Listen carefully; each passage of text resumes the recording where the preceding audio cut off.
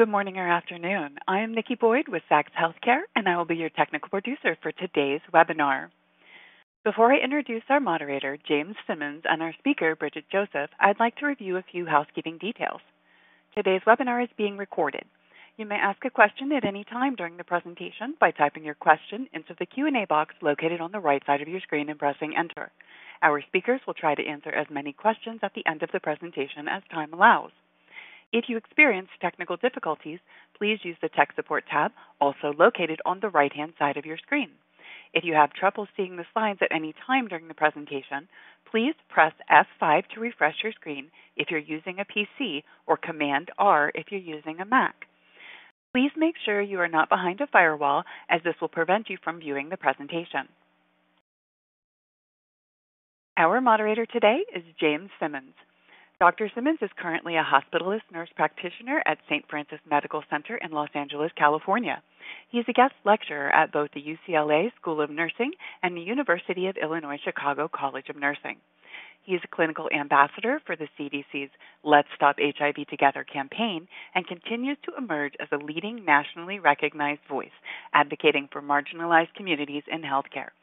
Dr. Simmons is also frequently featured as a health expert on national television, radio, podcast, and social media programs. Dr. Simmons, when you're ready. Thank you, Nikki, for that lovely introduction. Much appreciated. Okay, so the title of today's webinar is Drop Your Mental Load and Pick Up New Innovations for Alarm Fatigue. How fun.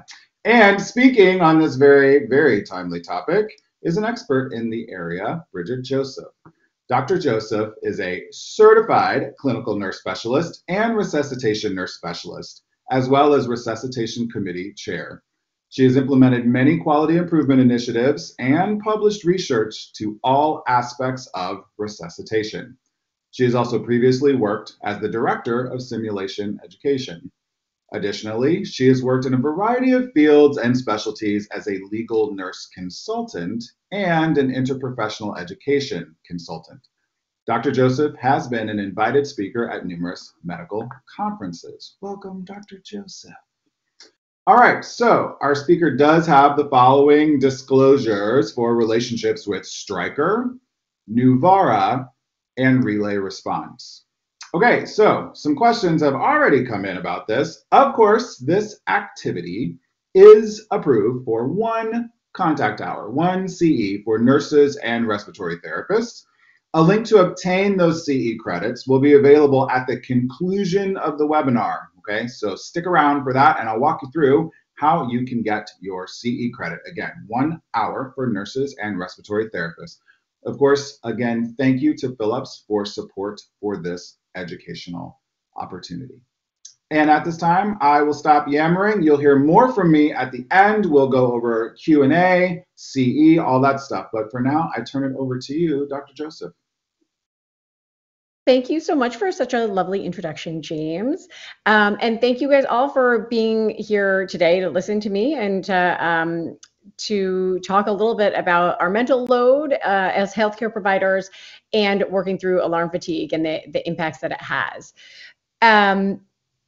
So I do want to just go over the objectives today is that I do want to review the current state of alarms in our healthcare environments that we are inundated with all the time, describe optimal practices in clinical monitoring and alarm management, as well as we're going to go through a case review to look at alarm technology and how it can support a decreased mental load for our bedside clinicians.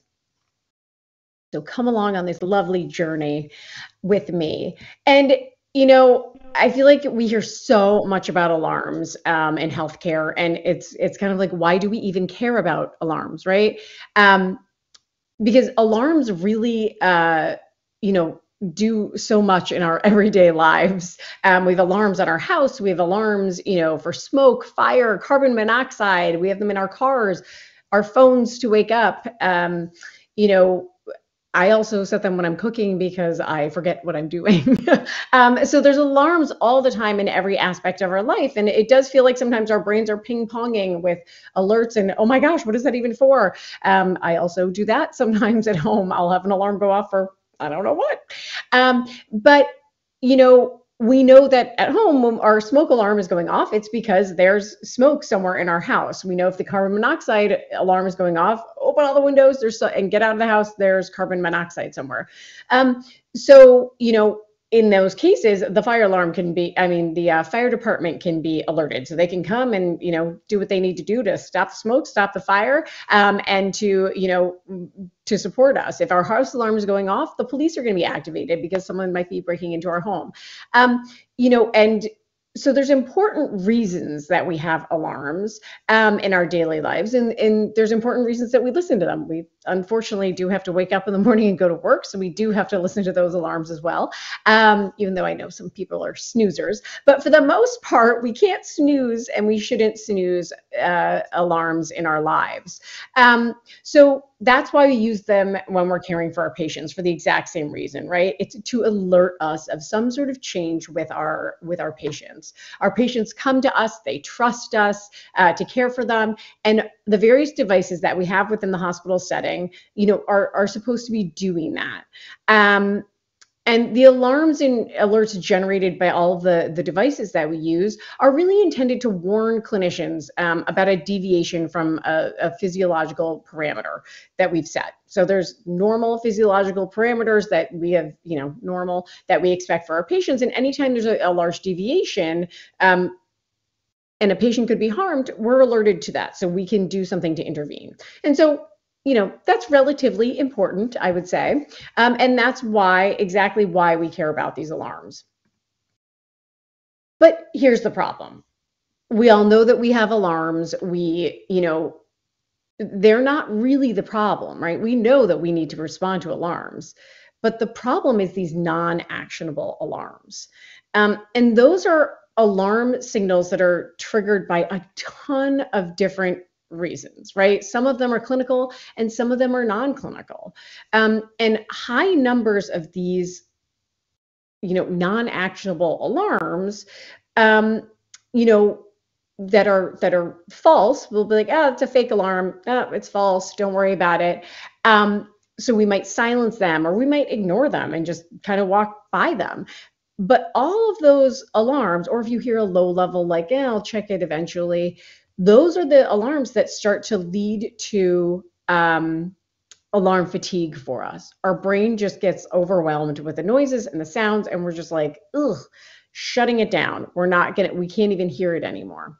And so a false alarm is really defined as an alarm sound that occurs when no valid triggering event has taken place for the patient or equipment. So, it could be something like poor electrode to skin contact. So if we just have an old telemetry electrode on our patient's skin and it's not it can't get a heart rate, it's going to alarm off.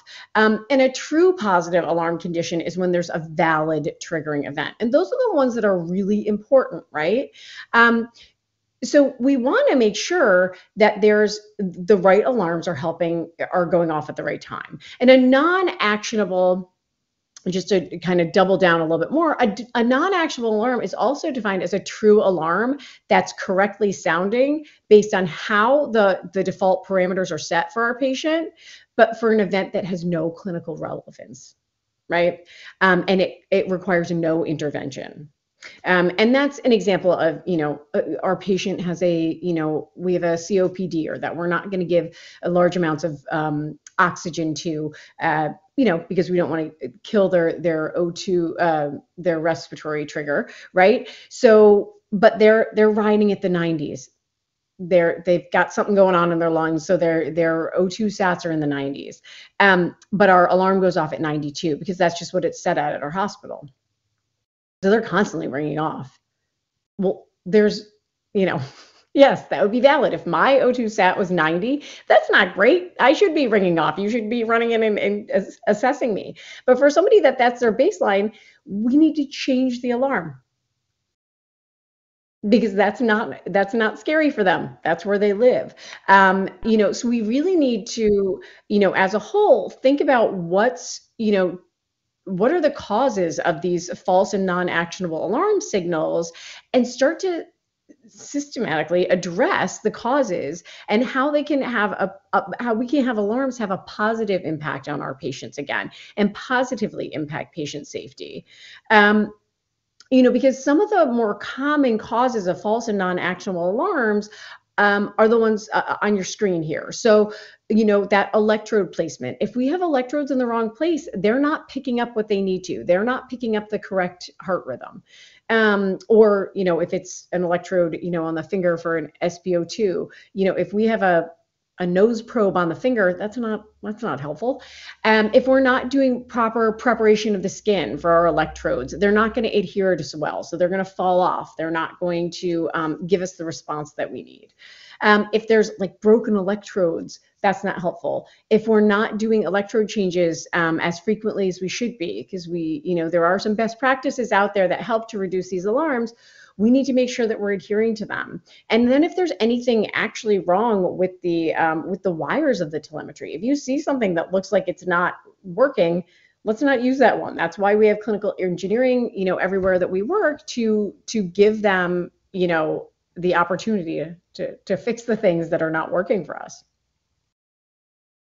So I wanted to just, think about some of the alarms that we hear in the hospital and clinic setting, and not even including, our pages, if you wear a pager, or the phone calls that we're getting if you're given, some sort of a phone device, or your personal phones, the overhead alerts that we might hear, the emergency alarms that are on the unit, doorbells. I feel like the list kind of goes on and on. And I know I can't see anybody's hands, but I'm sure there's some of you who have had the same experiences as me, which is having so many alarms on an overnight shift that you go home and go to bed and you hear those alarms in your sleep. And I'd love to say that we're dreaming about how much we love work, but really we're absolutely having nightmares about the alarms that we're getting hammered with at work, and alarms that are, occurring in our workplace, and that are negatively impactful on our mental state, right? So the alarms that are occurring can really affect staffing, our workflow, our processes, how we manage alarms, and then it can really have an immediate impact on patient care.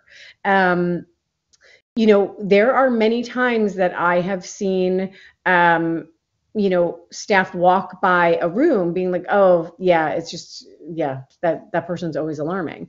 Well, they are, but one of those times could be a time that there's actually something really bad happening and we're just not listening to that alarm because they're always going off. So we need to think about all of these things, our pulse oxes, the vents, the capnography devices, all the central monitors, the bedside monitors, our 12 leads, all of the vital sign machines, our infusion pumps, holy moly, with the bent arms and the IVs, any sort of wearable devices. Our beds even make alarms, chair alarms. There's so many that we are constantly hearing while we're at work. And so this can lead to something, called alarm flood. And I don't know if you guys have heard about this term, but an alarm flood is a condition where there's 10 or more alarms in 10 minutes. So that's more alerting than the human brain can actually be expected to respond to effectively.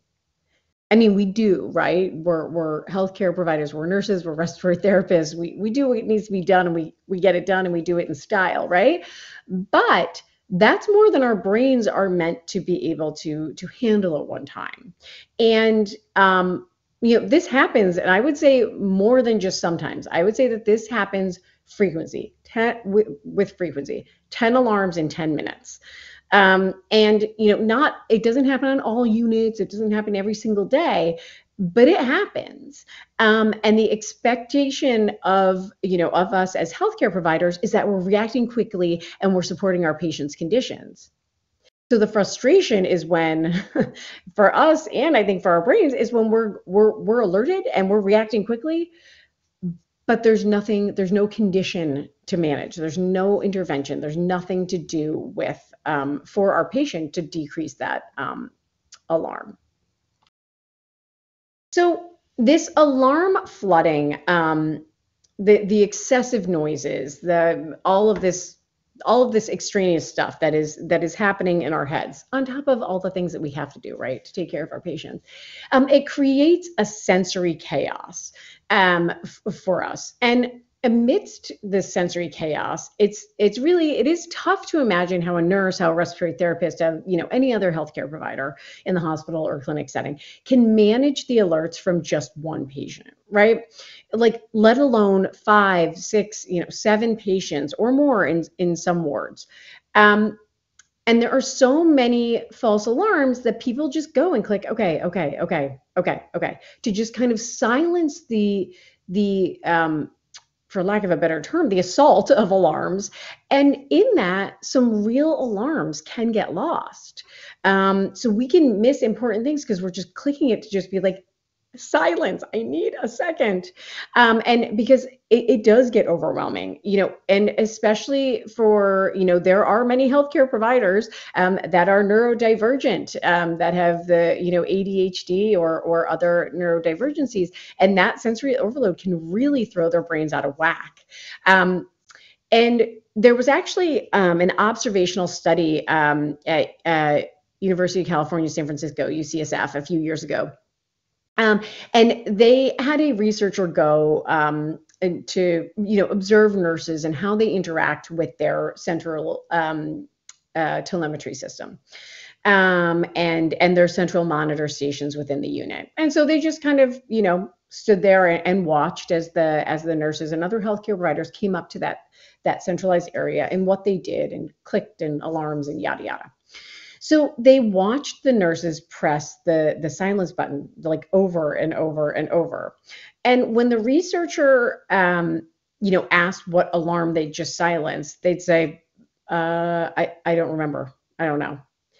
And, the nurses, what they kind of derived is that the nurses' minds were so used to these alarms that they barely registered what they'd even just done. They were so used to just clicking OK and like ending the silence or ending the noise, that they didn't even know what they clicked. They're just like, all right, I got to end that noise. And so from that research, they found that approximately there's 8 in 10 clinicians report, and this is all healthcare providers, but 8 in 10 clinicians report disabling an actionable alarm at least once. So because we've trained ourselves to just hear the noise, click OK, hear the noise, click OK, we're not actually like absorbing what we're clicking OK to. We're just, all right, got it. And our brains are, pretty amazing things, right? And they can essentially trick ourselves. We trick ourselves as a way of self-preservation. And so that's, our brain is like, great, this is the behavior that we need to do to make that noise go away so that I'm not going to lose it. But in that, we're losing the whole point of an alarm. We're losing the whole point of an alert.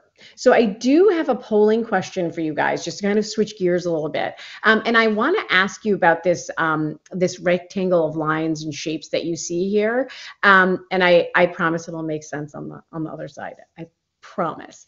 So it's not as random as you think. But there should be a polling question on the right side of your screen, lower right hand side, I believe.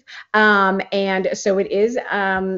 I'm going to just show up some of your responses here, but we're going to go through this and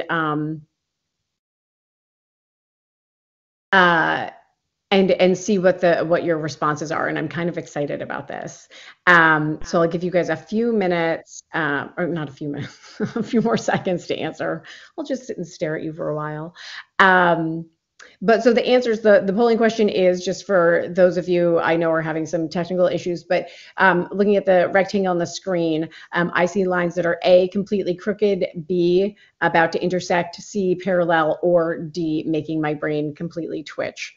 And just, as a little teaser, it makes my brain completely twitch and it makes me very uncomfortable to actually look at it, just for all of you guys out there.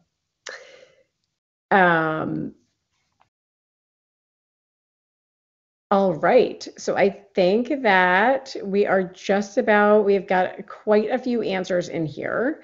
So I think we're gonna just about call it.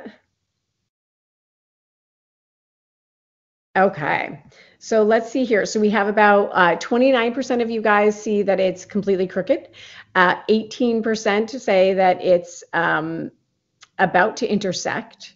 38% say it's parallel, and 15 are with me, making their brains twitch. So I wanted to ask you guys about this and kind of show it quickly, because this is called the Zollner illusion, optical illusion,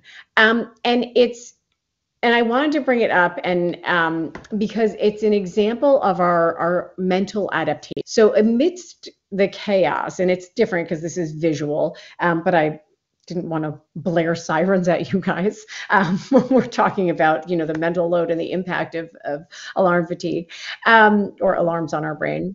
Um, but but I wanted to show you guys this Zollner illusion, because our brain does, as I said, our brain can kind of trick us, and our brain can adapt to a lot of things, and it can handle a lot amidst all the chaos that we are a part of in the hospital setting. So a large percentage of you guys said that it was crooked or it made your brain hurt. And it is really intended to tickle your brain. So feel okay if your brain feels wild looking at it. But basically, our brains somehow expand all of these acute angles formed where those hatch marks are, and they meet these long parallel lines. But our brain actually doesn't let, for most people, and I know that a good majority of you guys did say that they're parallel, but because of those hatch marks, our brain doesn't always let us see those parallel lines. And that is part of the way brains work differently. And I admittedly am neurodivergent, so it's more probably active in my brain. But those hatch marks are intended to actually offset our eyes so that we see something different than is actually there. And so it's because of this phenomenon in our visual processing center of our brain. It's called lateral inhibition. And the idea basically is that some of the neurons in that part of your brain specifically respond to lines that are oriented in different directions. And when one of the neurons is turned on, it turns off the activity of all the neighbors. So you're more looking at the hash marks than you are the parallel lines. So this visualization is a little bit of visual chaos. So imagine our brains with this auditory overload, which, by the way, auditory chaos and auditory assault has been used by militaries for as a type of torture for years, right? And that's in our work setting. So how fun is that? So moving right along, I do want to talk about, alarms as kind of an auditory a journey here, because there are so many different types of alarms that we're supposed to hear when we're within the unit, or within the clinical setting. And so I'm speaking just in generalities here about sounds and types of alarms. And really, an advisory is, kind of intermittent, single beeps. It's intended to be like a one level up, just a little bit of an alarm, just to advise you that something's happening. Is that super important? Is it not? I don't know. It's just an advisory. And then there are, warnings that are more of spaced out double beeps. And so that's more of like, it's supposed to perk you up a little bit more, right? And then there are these crisis alerts. And these are, some of the highest levels, which are strings of these ear-piercing beep, beep, beep tones that will not stop until someone actively silences them. So advisories can kind of sometimes go on and linger. Warnings will sometimes go on and linger. Sometimes they will shut off after a certain amount of time. But the crisis alarms, those are those really high-level alarms that someone has to turn them off.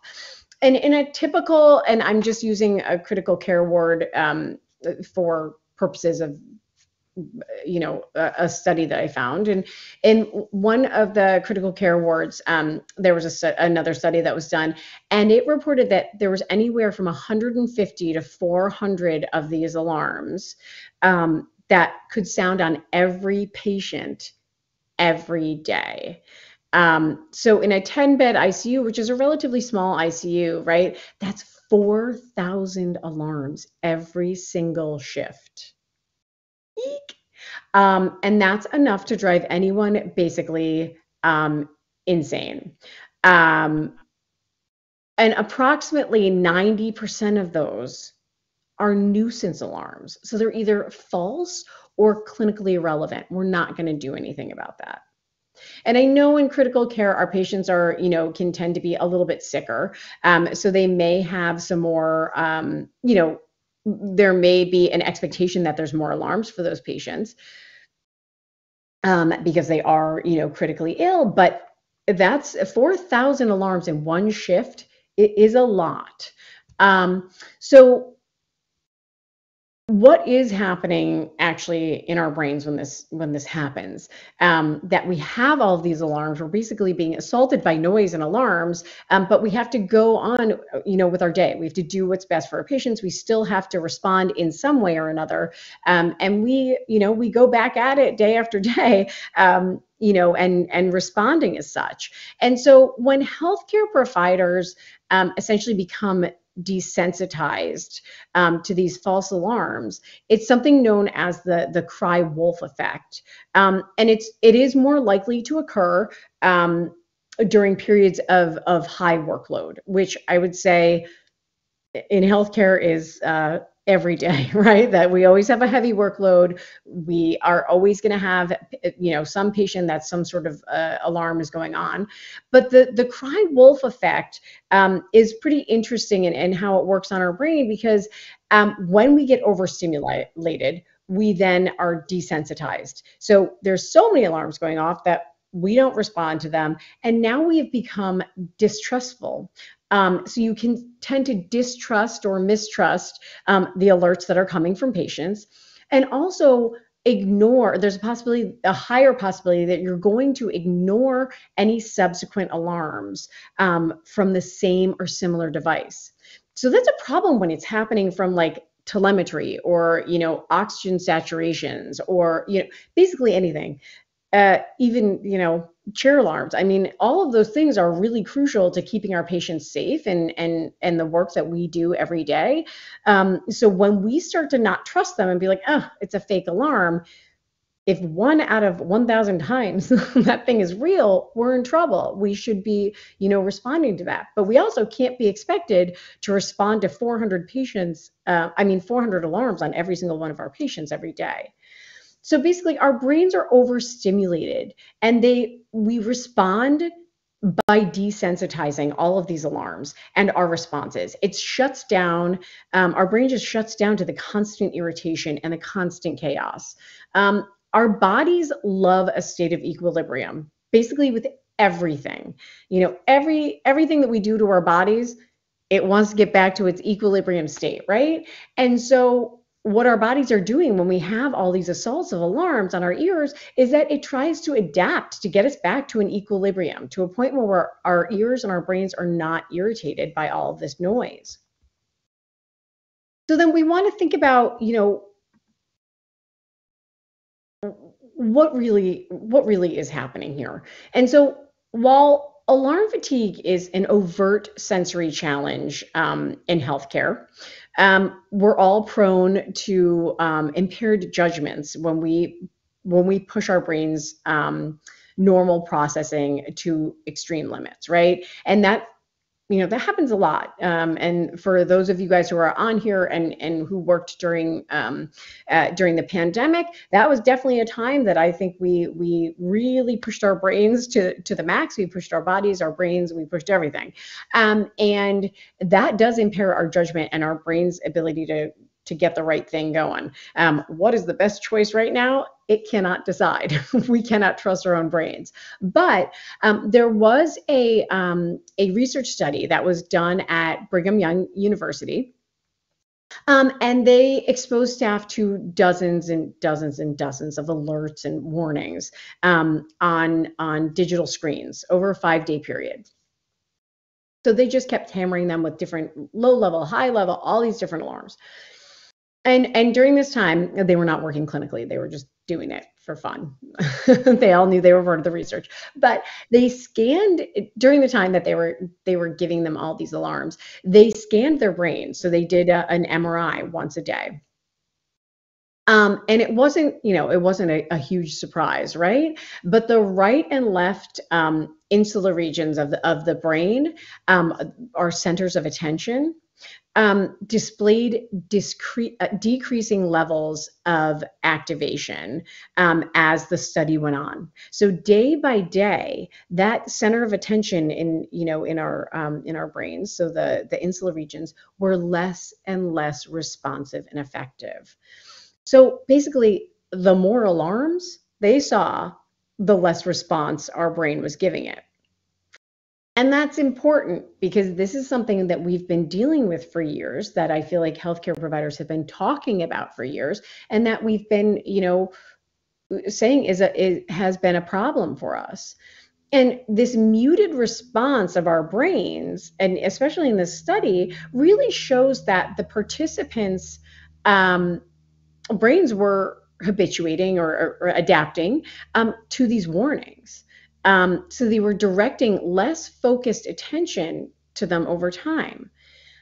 And while this isn't, an exact science, it most likely is happening because the brain adapts to this constant alarm by setting the bar for the response higher. And it makes sense. It's the same way our increase their tolerance to, we see patients with such a high tolerance to certain drugs to get, the effect that they want because they've been, whether it's a street drug or whatever, or something that we prescribe them, but they can't get the same effect because they've been taking the same medication for so long that the effect isn't what was desired by the patient. It's because their tolerance has increased because they're constantly taking it. And that's concerning when we're talking about patient safety and the intended impact of these alarms. So really, whilst we find these alarms really annoying, right? When you're working and they're constantly going off, they're pretty annoying, or you've gotten to the point that you're numb and you don't even notice them. The flip side is the patient's perspective, and they find them even tenfold more annoying than we do. We're used to them, and so our brain's kind of like, as I said, we can kind of ignore them, right? Sometimes, like even if we're not intentionally trying to, our brain's like, we're not going to hear that. But patients, it drives them berserk because they're not used to that noise assault. And they also feel that there is something wrong and we're not doing anything. When they're hearing those alarms, for them, it's like, oh my gosh, there's an alarm. Like someone should be turning it off. There needs to be a response to it. Someone's sick and hurt and no one's doing anything about it. It's just going off. No one's treating them. And then they start to get anxious about, oh my gosh, are they not treating me? Is that me? Am I dying?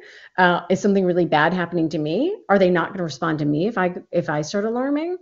And so it's a concern, and especially when we're looking at patient surveys and patient experience responses with Press Ganey, and hospitals need they need as many reimbursements as they can get, and there's a lot of reimbursement and a lot of money on the table tied to patient experience. And it's something that's very, very difficult to talk about setting the bar high. That's something that's very difficult to raise the bar to get, positive patient feedback. And alarms on the unit are one of the things that come back as something that patients, it's a huge dissatisfier. And that's money that we're all, that hospitals are kind of leaving on the table because it's not being addressed systemically. That's just kind of one aspect. But there was also a study done in Korea in 2020, and they were looking at identifying the impact of nurses' perception of clinical alarms and patient safety culture on alarm management, which I thought was pretty interesting. And there were 116 nurses that were working in this. It was a tertiary acute care hospital. And they all had to complete, of these 116 nurses, they all completed a self-reported questionnaire about a ton of different topics. But it included general characteristics and clinical alarm issues, nurses' alarm perception, patient safety culture, and alarm management practices that they used. And the mean age of the staff there were about 28 years old, and they had been working for anywhere from 5 to 9 years. And they found that the importance of alarm issues, including frequent false alarms leading to reduced attention or response, so this alarm fatigue that we're talking about, was the most important issue identified in these questionnaires out of all the feedback.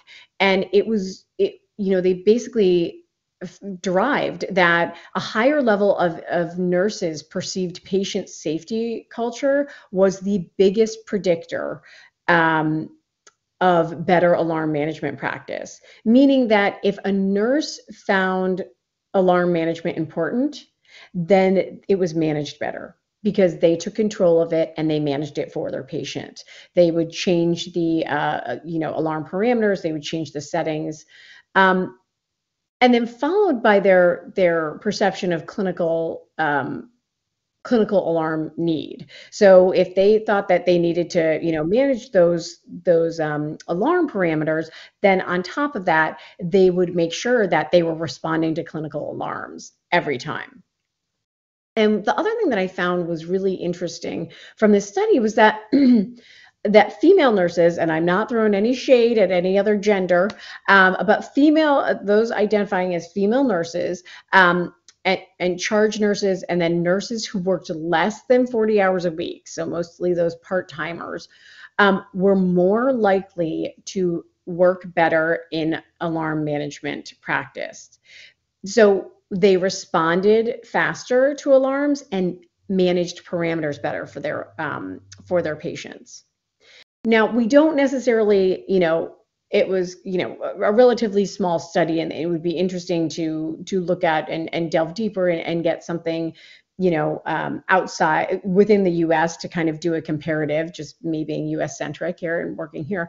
But it would be interesting to kind of look and see at that comparison here. But I did find it interesting that, those who worked less, taking out gender and anything else, but those who worked less, and maybe because they weren't exposed so much to those alarms, tended to respond faster.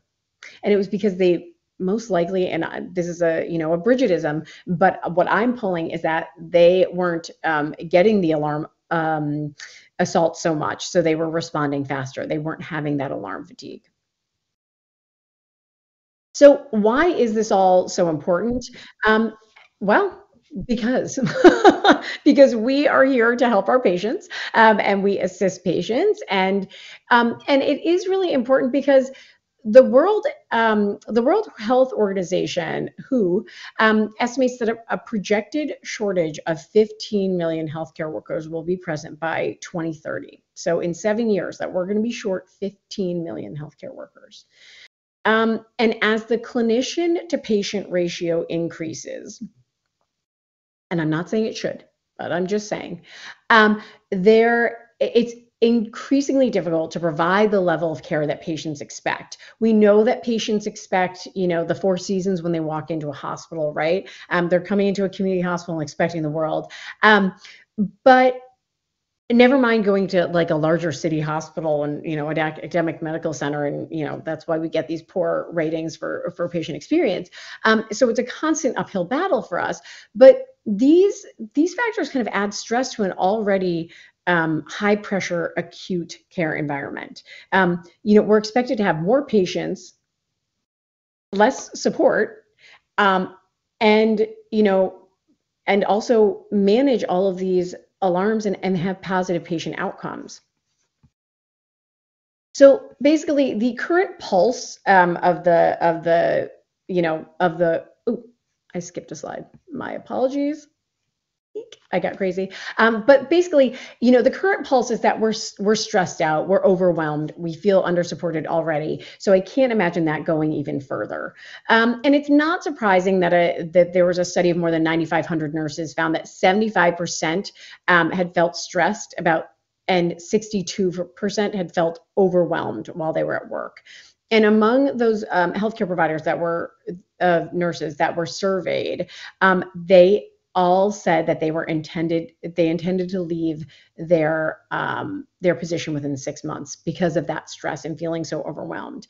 And every unit feels understaffed, right? I don't think there's any one of my healthcare provider friends, and when I'm at conferences, no one says like, "Oh yeah, we're great. We always have enough staff."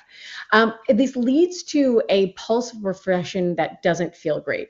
We have a great profession. We have had a great profession. But right now, healthcare providers, we don't feel good. We're fried, we're burned out. And burnout can be caused by so many different factors, which we all face all the time. Increased workload, inadequate support, whether it's real or perceived, a lack of control or feeling of autonomy when we're at work, a stressful environment, a loud environment, moral injury, from the, feeling like we are unable to meet the needs of our patients and the demands that they have and the demands of the hospitals and policies and documenting and so much. And there's research out there that reinforces that as healthcare providers, we score really high on a burnout assessment. And we have been for about the last 3 years that any of us, if we went to do a professional burnout assessment score with a psychologist, we would all be up there. And so for anyone doing the math or anyone who's been in healthcare for a minute, the pandemic started in 2020. We just had our 3-year anniversary of it basically kind of hitting the wall, as it were. And I know that there's a lot of healthcare providers that are still not over those feelings of stress and feeling overwhelmed that started back then. And quite honestly, feeling like they don't meet the mark with current patient needs. So just to kind of double down a little bit, we're burned out. We need to talk about it. We need to acknowledge it. We need to realize that this is a reality for some of us or for some of our colleagues. And burnout can be tricky. It can be something that you don't recognize that you're in the thick of it until someone maybe tells you and you get mad at them. Or you get hit over the head with it. But we work in these high stress professions, good days, bad days, there's ups and downs, but it does feel like constant alarms and all of this chaos where we work, it doesn't make it any better. And in fact, it makes it worse. So just looking up here at these symptoms, the exhaustion, the depersonalization, the lack of efficiency, these are all things that, we can feel when we're at work. Then, everyone's tired. We work long shifts. We used to feel camaraderie about it, but we don't necessarily anymore. And that's where it's leading to a problem. And when we become that last portion there, that lack of efficiency, that's where we can make mistakes because we start to depersonalize what we're doing. So we're not emotionally available for our patients or anyone else. We're just tapped. And it's, it becomes a problem because we start making mistakes because we're not finding value in what we're doing. And that's not okay for our patients, and it's more so not okay for us. So how do we fix us? We need support. We need to be heard. We all need to be kind to one another, for starters. But adequate staffing levels and flexible work schedules are really going to be influential in reducing our workload. Realistic workload expectations with appropriate resources and training are absolutely crucial in helping with this burnout, and increasing our engagement, peer support, and providing access to supports within the hospital setting, which most of us have, are great. But also adhering to these best practices. And sometimes we get a little confused, it's like, oh, we need more education how to make the hospital quieter. No, we don't. Education, we know what we need to do. It's being able to have the time to do it. But it is really important, to make sure that that we're taking these right steps, that we're doing the right skin prep for our patients. Because if we're not doing the right skin prep and our leads are not in the right place, we're going to get erroneous alarms. We're going to get false alarms. We're going to get missing patients' underlying rhythm and assuming it's a lead placement issue. We know that a large majority of these alarms are inaccurate. So let's make sure that we're doing what we need to do. We need to make sure that body hair is clipped, that we're drawing off sweaty skin, we're replacing the leads every day, every 24 hours, and really personalizing parameters for each patient. And that's one that I kind of want to dig into a little bit, is these personalized care for our patients, because we need to create, a standard for individualization for our patients, and move away from the current state of this like ad hoc management of patient alarms, where we respond to like change parameters, but we don't have time to change parameters and look at every patient. And we need to move to a future state where there's an intelligent, data-driven alarm management for our patients, and an alarm management system of care, essentially, for our patients. So, because if we personalize the care for our patients, we can lower those false alarms for our patients. I'm not going to have the same data points as one of you guys out there. And it may seem, on paper, like we might look alike, but I'm an individual. My body works its own way. Your body works its own way. Our data is going to look different. So I should be treated according to my baseline and how my body works, and go from there. And that's what we should do for alarms, is make them meaningful to us. It will make them trustworthy again. And it'll bring us to a point that that an alert and alarm actually will get a response from us, and we will be able to treat it, because we know if we hear an alarm, we've got to do something. It's like me being the fireman responding to a fire alarm. I've got it. So as I'm talking about that, I'm sure some of you are thinking, yeah, great, good idea. How do we get there? Well, I want to tell you the future is here. It's here.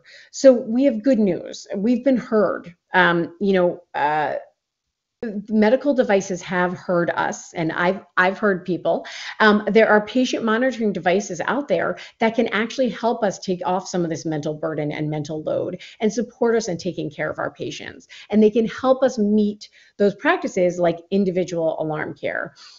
And the new technology is so intelligent that it tracks our patients' trends, and it'll tell us when there are how we can get fewer alerts for our patients, and make suggestions for changes in alarm parameters, and see through the data that our patients are giving us.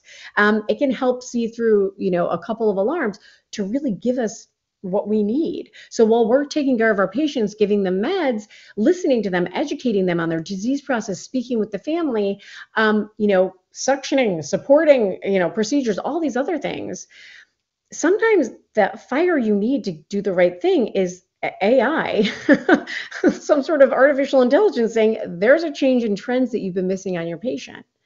And that is here, and that is with us right now. And I'm going to switch my slide. And I know I'm getting tight on time, so I'm going to talk really fast. So we want to individualize our patients' alarms, and we know it's the right thing to do, but we don't always have the time, right? We don't have that mental capacity. So as our patients' conditions change over time, we hope they get better, right? But very often alarm settings will stay. So they're not in sync with the patient's current state of health. And that's how we get those non-actionable alarms. We silence, we miss early deterioration symptoms of our patients. But these intelligent devices will now give us some gentle alerts that we've shut off alarm for our patients. And there's a trend that we may be missing. So it encourages us to go look at our patient and acknowledge and say, hey, maybe we should be adjusting that alarm. So how does it work? There are alerts that can tell you, hey, you've silenced this alarm at least 5 times in the last 60 minutes. It'll alert you to check on the patient, and if they're healthy, stable, they're doing well, great. Then consider adjusting that alarm. There's data algorithms that are being run on your patients on their personal data and letting us know that we're silencing it without even putting any brain power into it. Let's change that. Let's not get that alert anymore because we don't need it. And that's going to help decrease your mental load more than, and what's better than, than a suggestion that actually solves a problem. I love a good suggestion that solves a problem. And it, I think it's lovely that it just gently tells you, you silenced this alarm quite a few times. Don't know if you knew you did, but you did. So please think about adjusting it. And then there's, some monitoring assistance. And this is something that, can be a source of stress when we're not in our patient's room, when we're in a different room, and we're hearing alarms going off. Oh my gosh, is it my patient? You're wondering if that's the one you've been worried about, but now you can see the rhythms on a mobile device. So I can see live rhythms. And if I can't get out of that room and go see my patient, I can flip it off to a buddy. I can push that alarm to Sarah, who's watching my other patients while I'm stuck in this procedure. I can also rerun a blood pressure if the blood pressure looks off. So I can help to really support accountability for my patient and accountability for these alarms without having to run somewhere. So we have this, what a huge burden removed, right? You can be in another patient's room and quickly look and be like, oh my gosh, that's false, or oh my gosh, I really got to go for it, and I got to get out of here. Or I can send somebody else to look at it. You can have a buddy system. How great is that? And then I know I'm going over. How long does this? How does this work? This supportive surveillance? This is actually a very cool endeavor, and it's an awesome way that technology can support us, especially when we're worried we're missing something because we're not at our freshest mentally, because we're stressed out. We got a lot going on.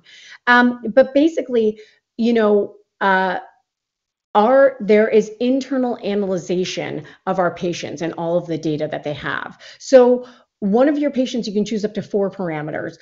They will be analyzed together. And based on a patient's presenting condition and concerns of care, instead of each alarm going off separately as possible nuisance alarms, which we silence or miss a trend, it will alert us that there's one alert that there is a change in these trends, and these changes are happening all together. And that's a meaningful alarm. That's something that's actionable, because that's something that I'm going to have a discussion, I can intervene upon, I can communicate with the team, and I can perhaps prevent further deterioration. So I do want to just quickly review cases. I know I've like a minute left and I'm just ramming through this here, but I wanted to show you guys a case that I was a part of, right? And so there was a patient and he was paced, and he came in, and the providers, fine, that's the baseline, number one. Number two, they're starting to get a few alerts, but it was just silence. Oh, that's just, he's doing something. Oh, no, that's not real. That's not a real alarm. They weren't trusting it, so they were silencing it. And then this third alarm was shortly thereafter, when the patient went into a run of VTAC. They went into torsades. And if the clinicians had trusted the alerts and they had not just ignored them and silenced them, we could have prevented possibly this torsades from occurring, and for this patient needing to be shocked and going to the ICU and everything else.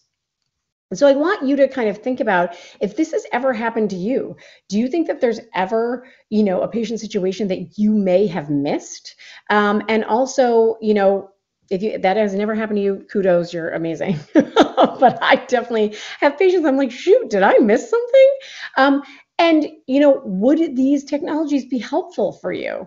And then if you're able and you are lucky enough to get these technologies in here, because they are out there, just make sure it's working. And the best way to do that is to monitor the noise, monitor the feedback of staff, review the data. Have we been missing anything? talk about it on safety huddles, do clinical reviews of our patients. And more so just check and see if we're meeting the mark for our patients. I mean, for our staff, because we're going to have less burnout, we're going to have fewer alarms on the unit, and we're going to have better patient care. So I appreciate all of you guys. I jammed through the end of this. If you have any questions or any further, you can reach out. This is my contact information here, and I'm going to pass it off to James so how you can get your CEs for today. Thank you, Dr. Joseph. Wow. So much of that hit home in both the good and the bad ways. I was literally going through, I was like, how many alarms have I muted too many times? And then your case review scared me. Maybe that was your point. Okay, so we do have a couple of questions. I know we're a little tight on time, so I want to make sure that everyone can see this because I promised you we would get to it. All right, so everything that Dr. Joseph just reviewed is good for 1 hour of continuing education for nurses and respiratory therapists. Okay, 1 contact hour. There's that slide up there. You can see where to go.